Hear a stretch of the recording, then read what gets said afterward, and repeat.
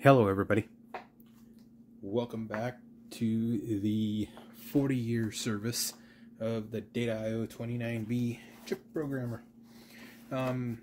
We ended up with a screw left over. That screw goes to the fan. On the factory loud fan, there's a little recess right there, so the head of the screw can go in there. On the AC Infinity fan, there is no little recess there. So I think I'm gonna look for a different fan, because this fan, if you look at the flow,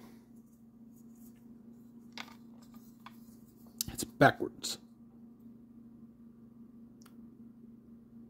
And I've already taken one of these fans apart. You can actually pull the little clip out and tear this fan all apart and go through them. That's what I did on the loud one that came in DOA. But these are really loud. I might put these back in. But these are kind of quietish. Well, you'll hear in a minute, because I have it installed right there. It's really smooth.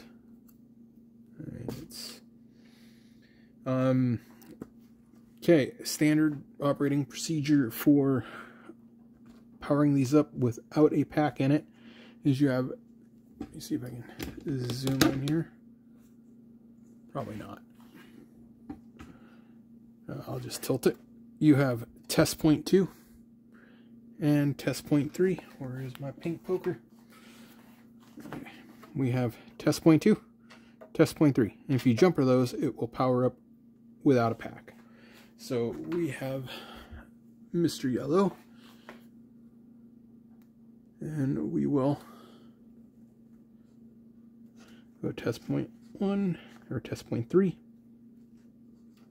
Test point 2. This is the rebuilt filter board. We have new electrolytics on the motherboard and in the vacuum fluorescent display board.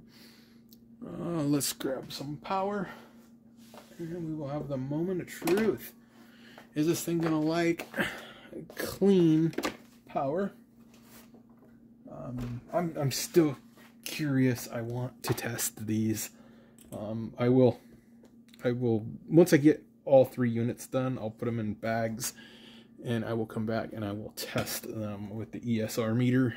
I can't test the larger ones for leakage because I don't have that. I still want a Sencor meter, but they want way too much for like $2 grand. Not gonna pay that. Okay, ready? No bang. That's a good sign. We have a self-test.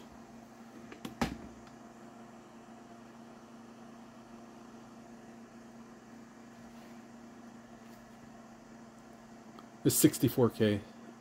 I chose this one because it boots really quick compared to the 1 meg.